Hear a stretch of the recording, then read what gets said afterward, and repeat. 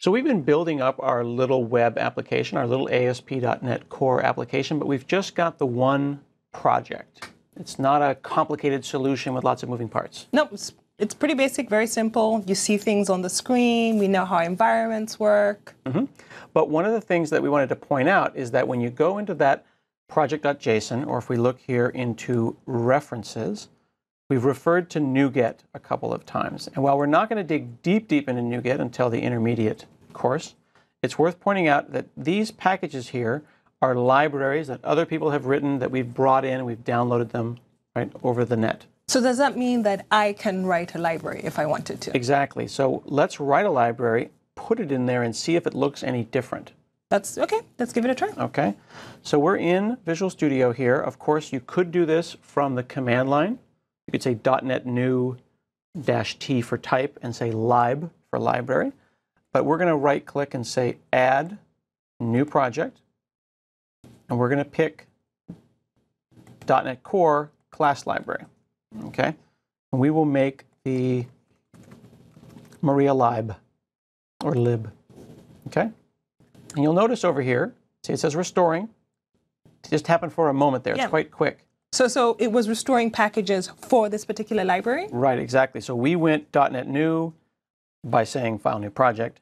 .NET restore was implied, and it all happened within the moment that we pushed OK. So when you said .NET new, did we say .NET new or .NET new -T lib? That's a good question. So right now, as of the time of this recording, Visual Studio makes slightly different projects than what you get from .NET new.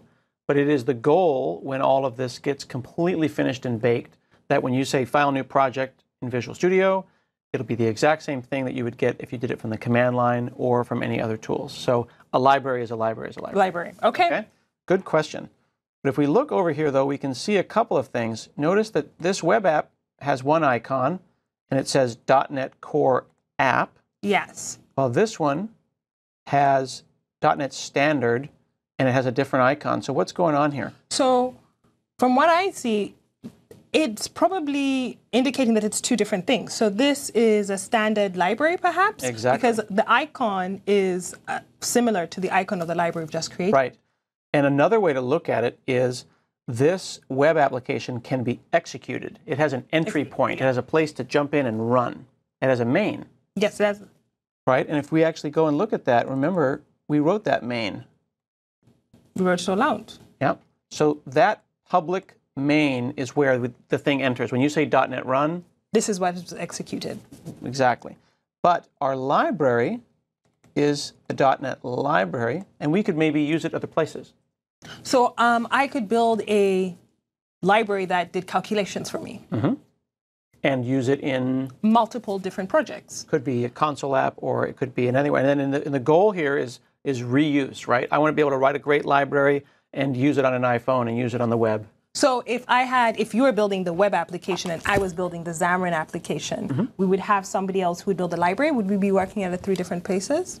That's a good point. So in this particular case, if we open up project.json, we can see that this is just a standard library. It has no entry point, and there's no main. There's no way to run this. I can't .NET run this library. It's just to be used as a collection of functions and methods and objects in other locations. So here we're introducing the concept of being able to reuse things as much as possible. Exactly. And you can imagine, as I go and collapse all of these different projects, that I could have dozens of reusable libraries.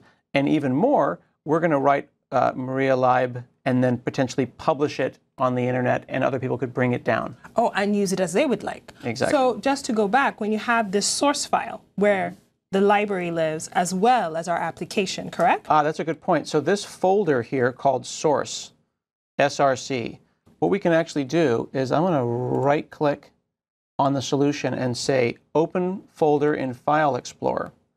And you see that there's this folder called SRC. We didn't see this before when we had a single project, with a single project per folder. But look, we've got projects here. There's our web app.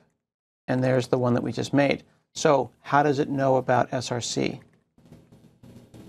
There's a thing called a global.json when you have a multi-project solution, and it indicates the names of the folders to search for projects. Okay.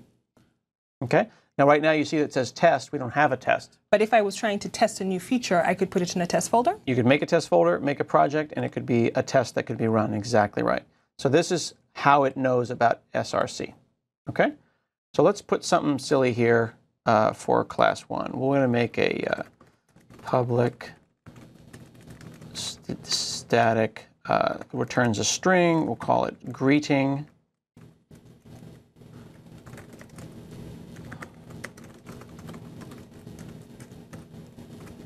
Pretty sophisticated, complicated stuff. It should be patented immediately. Immediately. You'd make millions. Millions. So here it's called class 1, very creative. Yep. So we've got class 1. The method is called greeting. It's inside of Maria Lib. And let's go into startup.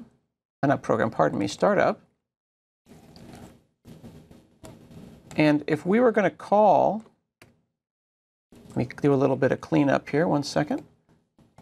If we were going to call that from write async, right here we would say like hello, right? Yep. And that compiles just fine.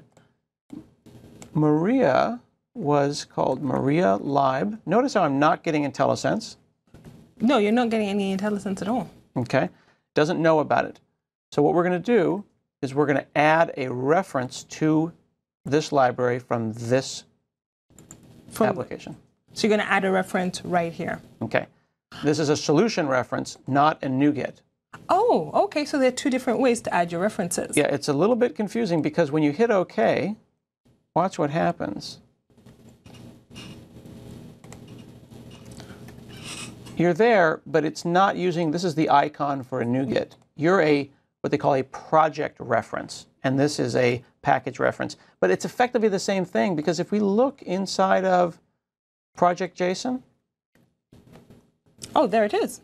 It doesn't know that Maria didn't come from Nuget. So what do you think it's doing? Is it searching, or where is it looking for these things? So is it going to first search online? So if you hover over it, what does it show us? It just says Maria. But if we look at one of these, plus a location. It knows about where it came from. So it's reaching out online and bringing it down? So there is an order of precedence. The first place it looks is local. It looks in the local folder, then it looks on the local machine, and then it looks on the internet. And is that why there's kind of a wait when you hover over it? Exactly. So that's a good point. So if I hover over here, 1,000, 2, boom. So this is another question. If I had no access to internet. It's a great question. So right now, if the Nuget package, if the package for the library that you wanted was already in your cache, you could do this work on an airplane. Oh, so when I was working on some samples on the plane, and you see that tiny little folder instead of the Nuget icon, is that where it's coming from? No, so there's a global cache that you can actually go and find. Remember at the very, very beginning of this whole talk, we went and we typed .NET, and it went and chewed for a while, right? There's actually a global Nuget cache that we could go and dig up. I'd have to go and figure out where it is. But it's a big local cache of stuff. I try to remember where it was. And if you're, here you go. See? Oh, and this is a cache of all. It's just, you don't need to go and see all this, but you need to, it's good to know that it's here. It's a cache of files that are local. So it looks on your local machine before it goes up to the net. Yeah. Okay. But it's important to point out that in this case, you are a project reference, and that's why you look different. But if you then decided to publish this to Nuget, you could delete that project. That icon would change into a Nuget icon. Yeah, okay. And you would come down from Nuget instead. All right. Okay. Let's actually see if this works. So let's say Maria Lib, class 1, greeting. Run it. There you go. So the work happened in that lib. Now here's one last thing that's worth pointing out, because at some point you're going to become a library publisher, right? You're going to be someone who makes these things. There's Maria Lib in our command prompt there. I could go and say .NET run, right? What happens? I don't know what's going on. You can't run that. You may be trying to publish a library. Oh. .NET Pack. So what does .NET Pack do? Well, when you build something, it makes that binary file that says, here's the code. But what you want to do is encapsulate that into a zip file effectively, and a Nuget is a zip file. And I just went and made a new package. And then David Fowler likes to call them nupkegs. That's a good one. I do not like that name. I think you should patent that. I think we're going to make that one happen. So yeah. That right there is a Nuget pack. So I can take this and publish it. Right. So you could then go up to nuget.org and upload sign in, and then upload a package. If I had to, I would have to go and sign in with my Microsoft account, upload a package, and it would become one of the tens of thousands of packages that can be downloaded and explored either here on the gallery or from the Nuget UI that we saw before here. Right-click, Manage Nuget Packages. And you'll see right there the package source. See? Where's the package source? Offline packages, nuget.org. You can actually have Nugets from all over the place. So if we go and look at the web application and look at its Nuget packages. These are all the Nuget packages that come with the web application that we've just built? Right. So these are all the ones that are coming from Nuget. But if I go and say all, notice that Maria does not appear. Because it's not a Nuget package. Exactly. It is a class reference. But if I uploaded it and then brought it back down and it was shared that way, it would become a Nuget package. So if we uploaded it and I didn't delete it, would it just show up as a Nuget package eventually? That is a great question. If Maria Lib existed up in Nuget, but it also existed locally, who wins? Yes. Is there some sort of pecking order that comes up? Right. So remember we said where it looks first. Project, system, internet. Okay, so it would look... It would look locally first. You would override if it matched.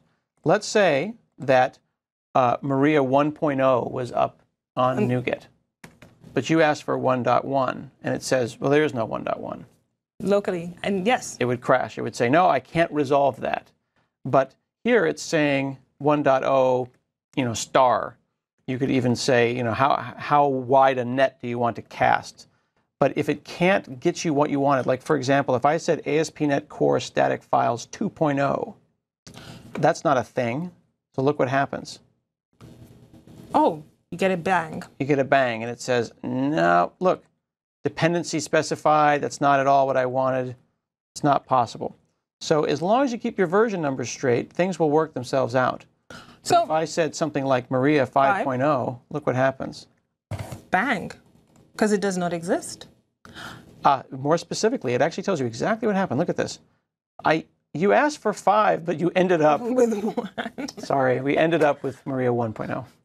Not nearly as cool as Maria 5. So one of the things that I've noticed here is that there's a version, right? Yep. So how come Maria Lib has a default version of 1.0? Excellent question. So if we look at project.json for your library, it was given a default version when we made it, and it is version 1.0. So if I were going to be formal about it, if I was going to make my versions mean something, I would decide that major means something and minor means something and build means something. So like if I broke the contract, I might make Maria 2.0 have a new function that is broken the contract.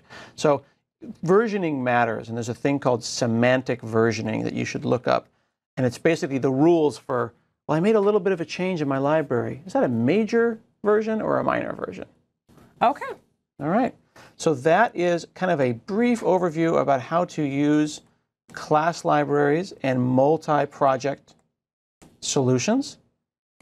Take a short break, and we'll come back and we'll talk about Model View Controller. I'm excited about that one. All right.